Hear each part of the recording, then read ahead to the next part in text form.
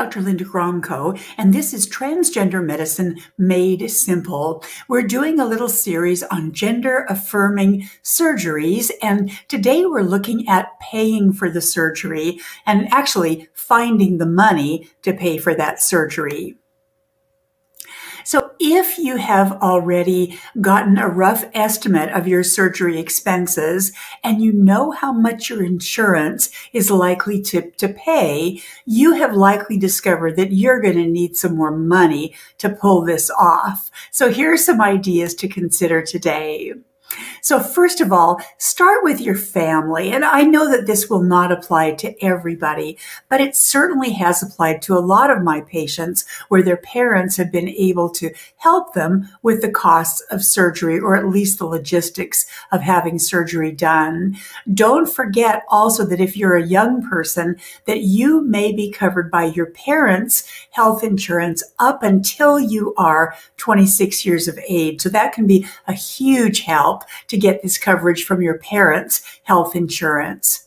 I've also found that grandparents are sometimes really happy to help with a kid's expenses for gender-affirming surgery. Now, it's important that you don't put a person in a position to make them feel awkward, but for heaven's sakes, don't put them at risk of their own livelihood. But sometimes grandparents are able to help and are very happy to do so.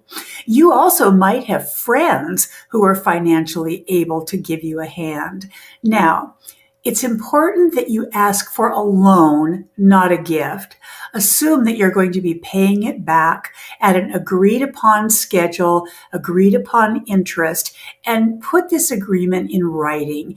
And just because this is such a good karma loan that somebody helped you with, make certain that you satisfy every bit of the terms of the loan. Always remember that this is a loan and not a gift.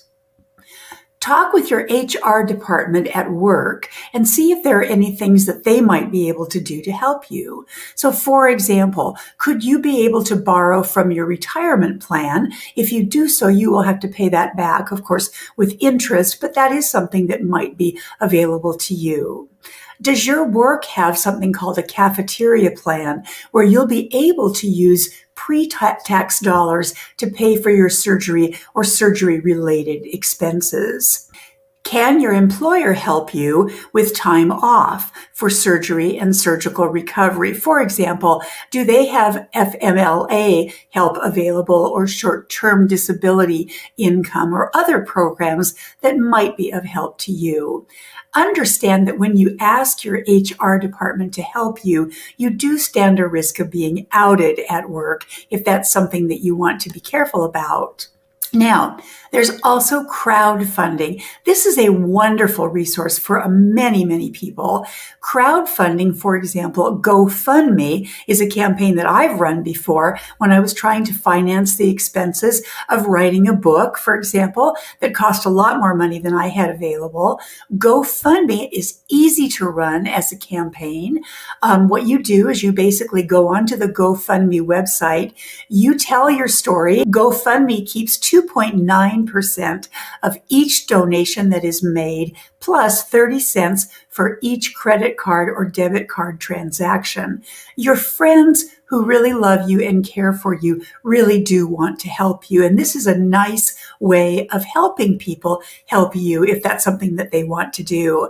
I have found that you can raise quite a bit of money with small individual contributions from a lot of people. Now, there is a blog that I found on GoFundMe, and it's called The Ultimate Fundraising Guide for Gender Confirmation Surgery. So look that up and find some very helpful tips for your own efforts. I also have learned that there are a number of organizations that provide either grants or scholarship type funds for people who are seeking gender-affirming surgery. As examples, there's the Jim Collins Foundation, and they fund at least 1 or 2 surgeries every year. And these are done by surgeons who then volunteer their pro bono time to the organization to make this possible. There's an organization called Gender Bands in Utah, which funds surgeries, I believe top surgeries for individuals. And there's also an organization organization called Point of Pride. I'm certain that there are many others, but look these up because they're definitely leaders in this area. And by the way, if you can think of other organizations, please let me know and I'll pass that along, the information, to other people. Now, here are some direct ways that you can raise money. The first is to sell stuff that you have. And that might be a trading card collection. It might be a car. It might be musical instruments that you no longer use. And what you do is you basically find a social media marketplace like Facebook Marketplace. There's also OfferUp where you can put things on their app to sell what you have to sell, or to show what you have to sell rather. You can sell through eBay. And if you have clothing items that might be fairly high end, you might want to sell these through a site called Poshmark. But the point is, there are ways that you can get rid of some of the things that you might not need in exchange for the cash that you really very dearly need at this time. Now, be advised of this. Remember that things like trading card collections or cars, for example, can really be worth quite a bit of value. So you want to make certain that you make good and careful choices in this, but I'm assuming that you will. Another way to get cash fast is to get a part-time job. Now, for most of us who are overwhelmed with the work that we do on a day-to-day basis, this may not be an option, but many people drive for either Uber or Lyft. You can do deliveries through DoorDash, and there are many ways that you can earn money online by doing things like tutoring or teaching English to individuals. And these are things that you can do from the comfort of your home with some organized help available to you. But look it up. Now, another point that I wanted to make is that you can borrow money, but you want to be exceedingly careful about this. You can get a personal loan or borrow money on a credit card, but of course, if you do this and you default, you could be at risk of certainly lowering your own credit rating or even a risk of something as severe as bankruptcy. There's an organization called Care Credit, which many of us use in the medical field, particularly people who are doing aesthetics or plastic surgery. And what Care Credit enables you to do is to borrow the money up front so that you can get your services done. If you pay the loan back quickly, it's really not a bad deal. However, if you don't pay that loan back quickly, the interest rates rapidly accelerate, and it can really be something that you can lose control over if you're not very careful with this. Now, you can borrow against retirement funds, for example. I don't know the details about this, but your accountant will, and probably your HR department individual will know how to do this.